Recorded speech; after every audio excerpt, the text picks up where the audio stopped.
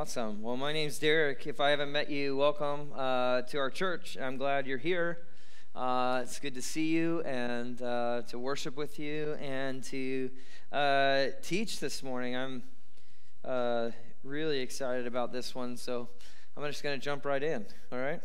We're in Mark chapter 2, and we're going to actually finish Mark chapter 2 today and even creep into Mark chapter 3. And so if you will, just go there. You can grab your Bible journal. It's somewhere close by, or your Bible, whatever works for you, and turn over to Mark chapter 2. We're going to start in verse 18. All right, start in verse 18. It says this: Now John's disciples and the Pharisees were fasting, and people came and said to him, Why do John's disciples and the disciples of the Pharisees fast, but your disciples do not fast? And Jesus said to them, Can the wedding guest fast while the bridegroom is with them? As long as they have the bridegroom with them, they cannot fast. The day will come when the bridegroom is taken away from them, and then they will fast in that day. No one sews a piece of unshrunk cloth on an old garment. If he does, the patch tears away from it, the new from the old, and a worse tear is made.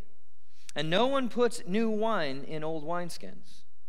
If he does, the wine will burst the skins, and the wine is destroyed, and so are the skins. But new wine is for fresh wineskins. Now let's just stop and take this section real quick before we continue. This is, Jesus is asked, why aren't your disciples fasting? It would seem that on this particular day, we don't know what day it was, but on this particular day, it would have been Jewish custom to fast. The Pharisees' disciples are fasting, John's disciples are fasting, so it would have been likely that devout Jews would have been fasting.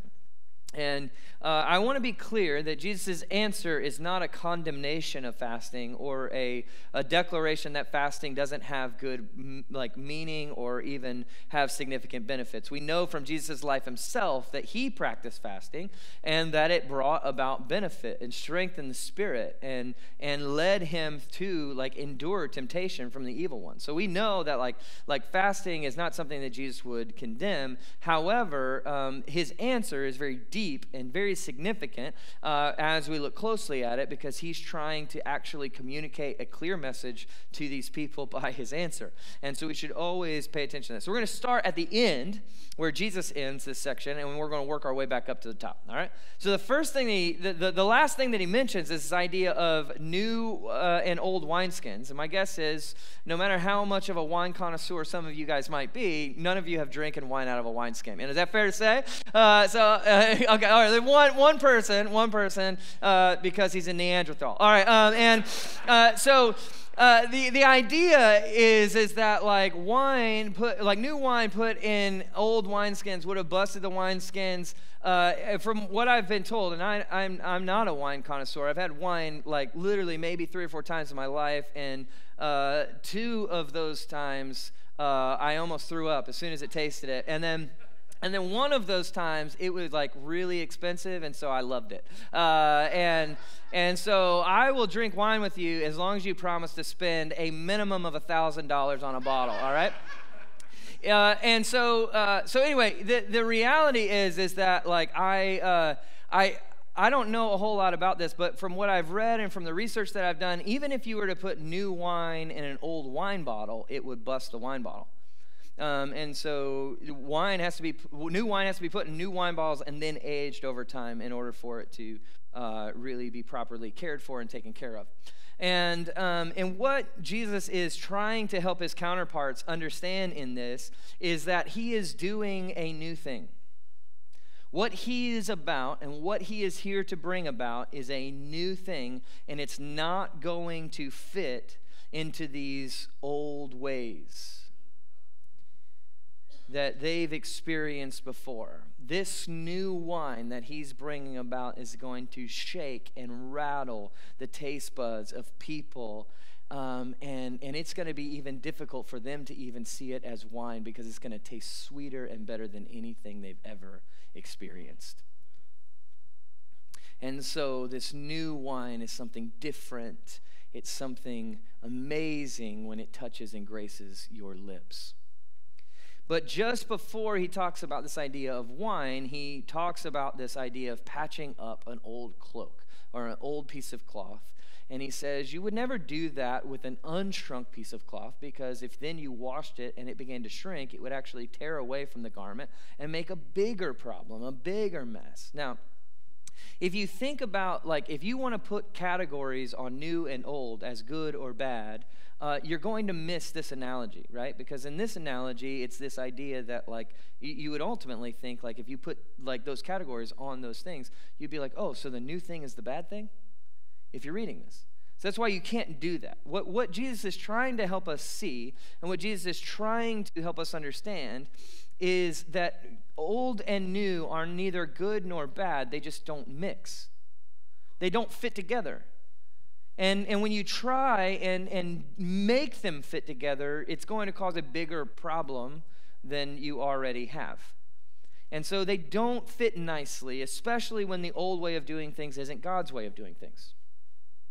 And the new thing isn't going to mix with that old establishment, even though it is kind of cut from the same cloth, so to speak. So this is a kind of interesting idea that Jesus proposes. He first begins this with talking about a wedding. He talks about that you don't fast at a wedding, is basically what he's getting at by talking about the bridegroom. In Lent, in the season of Lent is coming up. If you guys don't know, the season of Lent is coming up. Ash Wednesday is actually Valentine's Day. It's a very weird juxtaposition in America. But Ash Wednesday begins on Valentine's Day this year, and it's coming up. But in Lent, it's a common practice that people don't have weddings or throw weddings throughout the week or on a weekday. They throw weddings on Sundays. And the reason why is because Sundays are not considered a day of fasting during Lent. During Lent, Sundays are a day for celebration because we have been freed from our sins because of Jesus, because of his death. That's why we're all here today, right? It isn't because you love me. It's because you love Jesus. And because he died on the cross for your sins. And you're celebrating that goodness. You're celebrating his grace. That's why we come here on the first day of the week and we celebrate him. That's what this is about. And so when you're going through Lent, Sunday is not a fast day because it's a day of celebration, which means it's a day of feasting, not a day of fasting. And so what is beginning to take place is very similar in Jesus' mind. What he is expressing and what he is proclaiming is that the reason why the Jews are likely fasting is because they're looking back into the past. They're looking back into their past old life, and they're looking at ways in which they went wayward. They're looking at ways in which they failed. They're looking at ways in which their shortcomings caused issues and problems. And so they're fasting as an act of repentance or as an act of remembering that, of mourning that, whatever it might be, right? And that's not a bad practice, okay? That's not a bad practice. Jesus is just trying to say, like, I'm doing away with all that old stuff. I've come, and because I'm here, I'm taking care of all the old failures. I'm taking care of all the old sin. I'm taking care of all the old ways in which you failed and separated yourself from God. I'm reuniting you to God in myself. This is no reason to fast. It's a reason to celebrate.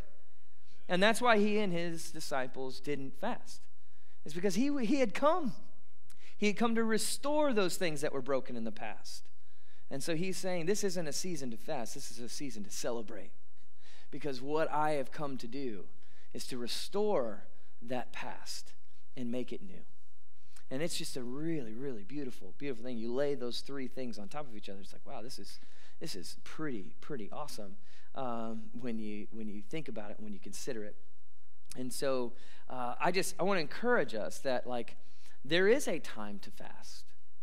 And Lent is a great time to fast. And even as a church, we're going to encourage you to even, like, let's practice that together. We're going to try and practice what it would mean to fast together. But on Sundays, just like we do every Sunday, we're going to celebrate. And we're going to feast. And we're going to worship God because he is worthy of praise. He is worthy of glory and honor and majesty. And it's a time to celebrate, not a time to fast. But it's not a bad practice to think about your sins and mourn over your sins and fast and trying to strengthen your spirit within. But we should not lose sight that with Jesus, we are born again. And we are new creations. And the old is gone and the new has come. We should never lose sight of that. And we should never lose sight of the fact that when he shows up, that's what happens. And so we should celebrate that as much as we can, right? Because we have a hope and we have a future that looks very bright because of Jesus. Amen? All right, let's keep reading. Verse 23 says, one Sabbath, he was going through the grain fields, and as they made their way, his disciples began to pluck heads of grain. And the Pharisees were saying to him, look, why are they doing what is unlawful, or what is not lawful on the Sabbath? And he said to them, have you never read what David did when he was in need and was hungry? He and those that were with him, how they entered the house of God in a time of Abiathar, the high priest, and ate the bread of the presence, which was not lawful for anyone but the priest to eat, and also gave it to those who were with him. And he said to them, the Sabbath was not made for man, or was made for man, not man for the Sabbath. So the Son of Man is Lord even of the Sabbath. Again, he entered the synagogue, and a man was there with a withered hand. And they watched him, they watched Jesus, to see whether he would heal on the Sabbath. And so they might accuse him. And he said to the man with the withered hand, come here. And he said to them, which is lawful on the Sabbath, to do good or to do harm, to save life or to kill? But they were silent. And he looked around at them with anger, and grieved at the hardness of their hearts, and said to the man, stretch out your hand. He stretched it out, and his hand was restored. And the Pharisees went out and immediately held counsel with the Herodians against him, how to destroy him. Now, here's a couple things, all right? These instances, or what Jesus is talking about here, is another ancient Jewish practice called Sabbath.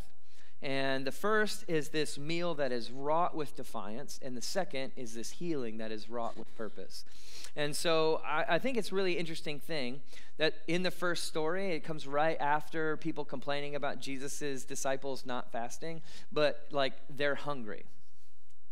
And on the Sabbath, they're hungry, and they begin to pick grain, they begin to eat it, and because they're hungry. Now, it was likely that Jesus' disciples didn't maybe keep the traditional Jewish customary days of fasting, but likely that they went many days without food because they were nomads, for lack of a better term, and they relied on the charity of other people in order to have food and eat and all of these other kinds of things. And so they're walking through the grain field, probably haven't eaten in a while, and they're hungry, so they start to pick grain off and they begin to eat. And so I find it interesting that because they didn't do it at the right time, or whatever, it became this big issue, as opposed to they lived a life where they went without very much of the time. But the most interesting thing I find here is the things that Jesus says about why Sabbath exists at all, and how his declaration of being Lord of the Sabbath makes all the difference in the world for you and me. Now, if you don't know, the Sabbath was one of the 10 Commandments. It's actually the longest one of the 10 Commandments. If you go and read the 10 Commandments, it's the longest one. And it was built into the fabric of God's creation. And we're going to talk more about that here in just a minute. But Jesus says here, he says, man was not made for the Sabbath, but the Sabbath was made for man. So let me tell you what this does not mean. It does not mean that the Sabbath isn't important or that it shouldn't be adhered to. It isn't Jesus saying that the Sabbath has no value or we shouldn't be trying to engage in it, okay? That is not what he's saying. In fact, it's actually the exact opposite of what he's saying. What Jesus is saying is that the Sabbath was never meant to be something men went about trying to serve. Jesus is saying that the Sabbath was meant to serve us. We weren't meant to serve it. Sabbath, in other words, was a gift. It was a gift to us from God that we might be able to enter into his rest and his beauty and his delight and his rhythm and his hope and his love and his peace. That's what Sabbath was meant to be. God gave it to his people because he loved them and he desired them to look different than the rest of the world. And as they began to live in a world where day after day after day, everyone was grinding to make ends meet or grow their life or make their life better by hard work, he says, you will be different because you will take a day of rest. I'm giving you a day. I'm going to provide enough for you so that you can take a day of rest. It was a way of making them his people and no one else's, to show that he actually owned them and took care of them. No one else did. It was this beautiful foundation of a nation who spent hundreds of years in captivity. And he said, you don't have to now build bricks in order to appease me or make me happy. You don't have to accomplish anything, in fact. You can just rest for a day, and I'll make sure everything else keeps going without you having to work too hard. It's a really beautiful gift. But what had happened was that the religious elite and the teachers of the law turned Sabbath into a rule to be followed as opposed to a gift to be enjoyed. And it became an oppressive and legalistic thing as opposed to providing freedom. Now, let me explain legalism for just a second, the way that I look at it from the New Testament. Legalism in the New Testament is, in my mind, what Jesus says when he says, you heap up heavy burdens on people without lifting a finger to help. That's legalism. What Jesus does is he is going to have rules, if you haven't figured it out. He gives his people ways to follow him and ways to walk with him and calls them to live a certain kind of life. But what he does is he comes and lives that life he calls them to live and shows them how to do it and invites them to do it with him. And he is lifting that burden from their shoulders. That's what he's saying when he says in Matthew 11, come to me. Come to me, and I'll show you how to take a real rest. And yoke yourself to me, and I'll show you how to live freely and lightly. That's what Jesus is saying in Matthew 11 when he says that. He's saying, like, there's a way to live life. I'm going to show you that way.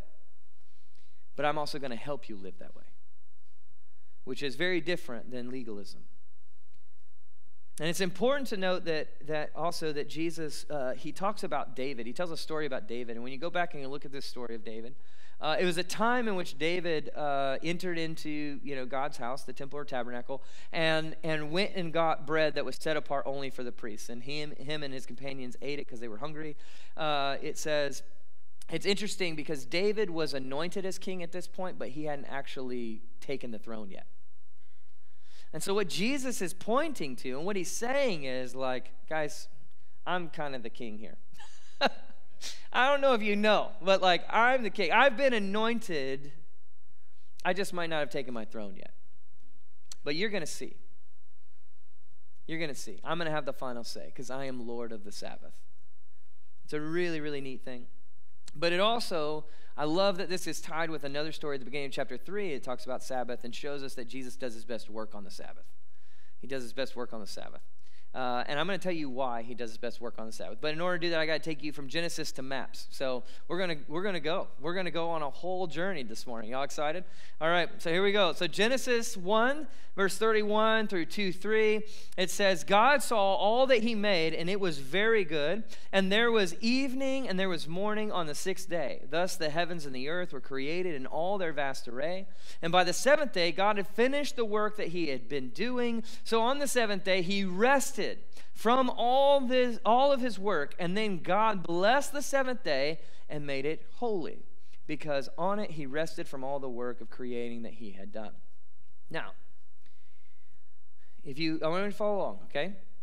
On the seventh day, God creates Sabbath. He rests. This word Sabbath, or this word rest, or is the word Shabbat in Hebrew. It means to stop, to cease, or to rest. That's what it means. And so he rested on that day, and this is where we get our term Sabbath. Now, there's a lot that I can draw out of this, but in order for me to do all that, you'd have to come to the Sabbath class, and I just ended it today. So it's not no more, at least for a little while, and then I'll teach it again, I'm sure. But I want you to notice. Do you notice that there is an omission in the seventh day that's not there in all of the other days of creation? That on day 1 through 6, at the end of the day, it says that there was evening and there was morning on the first day. And there was evening and there was morning on the second day. And there was evening and there was morning on the third, and so forth and so on. It even says it about the sixth day at the beginning of this passage. But on the seventh day, there's no mention of evening or morning. It's a really interesting change in this creation narrative. It's a really strange thing. All right? Let's follow along, though. We'll come back to this. So the number 7 is a very significant number in Jewish culture and Jewish history and in the Bible. And the number 7, what it really denotes is completeness or perfection. That's the idea behind the number 7. And so the fact that Sabbath comes on the seventh day is significant because it's tied to completeness and perfection.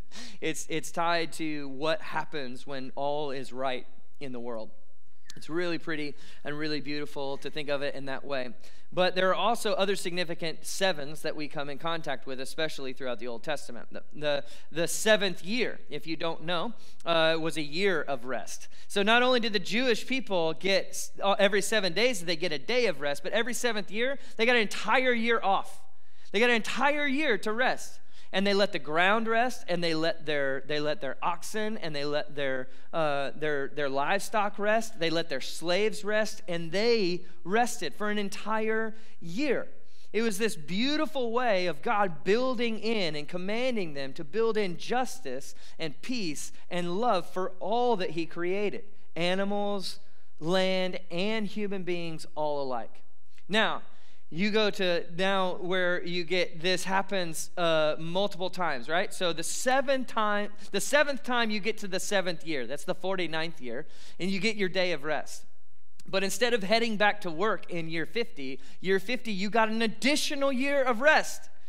I mean, it's like, what in the world is going on? Well, in the 50th year, this is really, really cool. In the 50th year, it was called the year of Jubilee. And in the year of Jubilee, if you owed a debt to somebody, it was forgiven. If you were a slave to someone, you were set free. If you were in any way oppressed, that oppression was lifted. There's this beautiful way of bringing everyone to a level playing field in God's eyes. Beautiful way of bringing justice and beauty to all the world and all of humanity, all of creation. But you had to live in accordance with this rhythm in order to experience the year of Jubilee.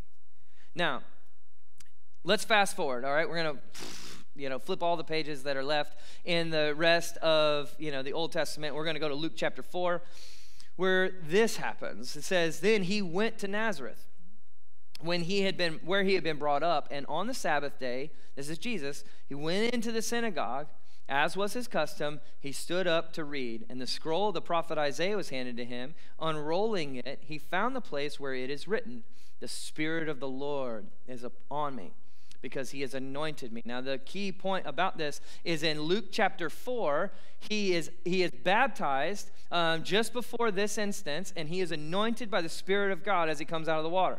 So this verse that he is declaring as his mission of why he has come, he has been anointed to proclaim good news to the poor. He has sent me to proclaim freedom for the prisoner and recovery of sight to the blind, and to set the oppressed free, to proclaim the year of the Lord's favor. Now, what is the year of the Lord's favor? It's Jubilee. That's the year of the Lord's favor, where everyone who is oppressed is set free. And you look at the progression of this story. You look at the progression of Luke chapter 4, and he says, he's anointed me to give good news to the poor. What happened if you owed a debt? What happened if you were down on your luck financially? You were forgiven. What happened if you were oppressed and you were a prisoner, or you were a slave? You were set free. So what is Jesus proclaiming on the Sabbath in Nazareth what he is here to do? He's here to bring about Jubilee. That's what he's saying. I've come to bring this Jubilee to the world. Now, think about where he's at now in Mark chapter 3, right? The story we just looked at today, where a guy with a withered hand is sitting there oppressed by this condition. And people are just letting him sit there oppressed by this condition and think it's unlawful to do anything about this condition. And Jesus says, unshrivel your hand. And he does. What is he doing? He's setting that guy free. He's actually doing what Sabbath was meant to do on the Sabbath. He's proclaiming the truth of what Sabbath is intended for on the Sabbath, to set you free from whatever ails you, from whatever oppresses you, from whatever holds you down. That's what he's going about doing. And so many times throughout the Gospels, you will see Jesus go in somewhere on the Sabbath, and he'll perform a miracle, and he'll do his best work on the Sabbath. And it's because his Sabbath work is to set us free. His Sabbath work is to lift the oppression. That's what it's intended to be. That's what it's intended for. It's not something legalistic. It's something beautiful. It's something beautiful to live in and delight in and worship God in, because he's setting us free. But let me just say, as cool as all of that stuff is, and it's cool. I don't know about you. That's cool. I told you I'd take you to the map, so we're going to go all the way to Revelation now. The end of Revelation, Revelation 21. And this for me is like the boom, like this just, bam. When I realized this for the first time, I was like light bulbs went off, my head exploded, all the stuff, you know. Revelation 21, 1 through 5. This is a vision from the Apostle John. It's revelation. It's a vision. It's not revelations. It's one vision. And you may have, be familiar with this if you've grown up around the church. You may have heard these words before. But Revelation 21, 1 through 5, it says, Then I saw a new heaven and a new earth, for the first heaven and the first earth had passed away, and there was no longer any sea. I saw the holy city, the new Jerusalem, coming out of heaven from God, prepared as a bride, beautifully dressed for her husband. And I heard a loud voice from the throne saying, Look, God's dwelling place is now among the people, and he will dwell with them. They will be his people, and God himself will be with them and be their God. He will wipe away every tear from their eye, and there will be no more death, or mourning, or crying, or pain, for the old order of things has passed away. What do we start today talking about? How Jesus is taking and he's doing away with the old order and the new order of things. His new thing that he wants to do is starting to take place. Then he says, He who is seated on the throne said, I am making everything new. Then he said, Write this down, for these words are trustworthy and true. Skip down to verse 23. The city does not need the sun or the moon to shine on it, for the glory of God gives it light, and the Lamb is its lamp. The nations will walk by its light, and the kings of the earth will bring their splendor into it. On no day will its gates ever be shut, for there will be no night there. So here we have this scene of the new heavens and the new earth, and the God is bringing and making all things new and has made all things new, and it's this dwelling place where God is with his people and his people are with him, and it's Jubilee. It is no more mourning, it is no more pain, it is no more sorrow or sadness. But do you notice what happens at the end? There is no need for the sun or the moon. It's very interesting. These were the lights that God created in Genesis chapter 1 to govern the day and the night. We don't need them anymore. And there's no more night there because it never ends. Genesis 1 seems to paint a picture that day 7 never ends. It seems to be showing us that what all creation is headed toward is eternal Sabbath and eternal Jubilee. And if you look at the things in the way that Jesus looks at things, and the things he does on Sabbath, the freedom and the healing that he provides, that is what eternity is going to be like for you and for me. Where there is no more death or pain or sorrow, where the work that we do will be a delight and bring justice and joy into the world and freedom for those who experience it. When we look at Sabbath in this way, here's what I want you to see. I want you to see what Jesus sees. That is what Jesus is trying to get us to see by how he lives and how he walks and how he adheres to the Sabbath. See, the reality is that I really do believe in Sabbath. And I believe that we need and we should take a day and set it apart for God to Sabbath. Because when we do, if we do, what we are reminding ourselves is this is our eternity. Eternal rest, eternal freedom, eternal hope, eternal life. When we take one day a week and we set it aside, we embrace the rhythm of God and what he's leading us toward in heaven. We embrace and we worship God in the beauty of his garden. If we make it something legalistic or an endeavor to be adhered to because it's commanded or because it's talked about in the Bible, we miss the point. We miss the point. But we do it because it's a gift of eternal life. And maybe more than ever before in human history, we need this gift. In a digital world, in a digital age where your phone is constantly buzzing in your pocket and there's always emails to send 7 days a week, we thought technology was going to make us work less, and it causes us to work more.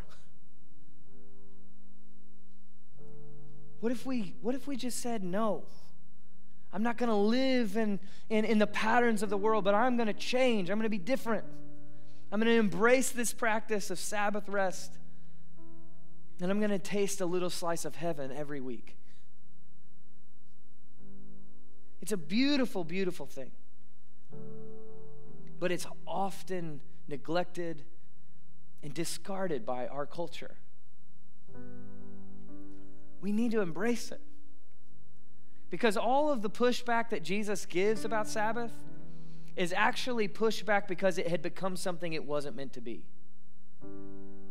He was trying to restore its place in the story. He's trying to restore its order. That we were not meant to serve it, but it was meant to serve us. If you need a reminder of the beauty of God, can I just say, use Sabbath as a day to get out in creation and just worship him. If you need to be reminded that you aren't judged by your production or by your accomplishments, but you are only judged by the blood of Jesus that you plead over your life because of his death on the cross, praise God that we cannot earn or work hard enough to earn our salvation. It is we can just take that on Sabbath and just remember, I can just rest in the fact I don't have to achieve anything. He just loves me. He forgives me. I can't earn this no matter how hard I work. That's a reason to embrace and live in the rhythm of Sabbath.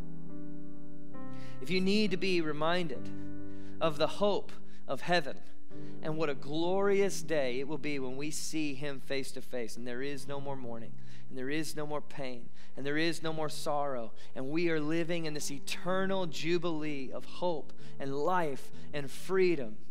May we embrace this rhythm of Sabbath. See, Sabbath can look any number of different ways. It doesn't have to be, oh, I'm not allowed to go to the grocery store, and I'm not allowed to do this, and I'm not. It can look a number of different ways.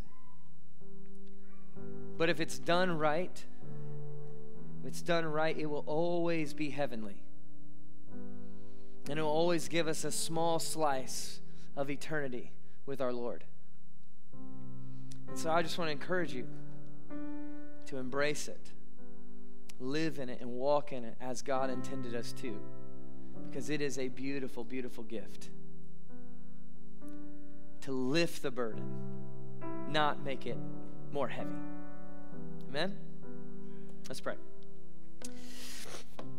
God, I thank you for your love and your grace and your mercy. And God, I just thank you so much that today, most of the days, or the day that most of us would probably rest the most, the day where most of us will worship the most, the day where we give ourselves to you the most. God, I just praise you for this day. I praise you that today is a day where we can experience a small slice of heaven here on earth, and experience it here on earth if we just give ourselves to it and what you intend it to be. God, may we take joy and delight in this day. May we worship and adore you this day. May we find the communion with all the saints to be a pleasure this day. God, may today just give us a small slice of heaven, our eternal home, because of you, not because of anything we've done or any work that we've done, but because of the work that you've done and the beauty that you've brought to this world and to this creation. We praise you and love you. In Jesus' name, amen.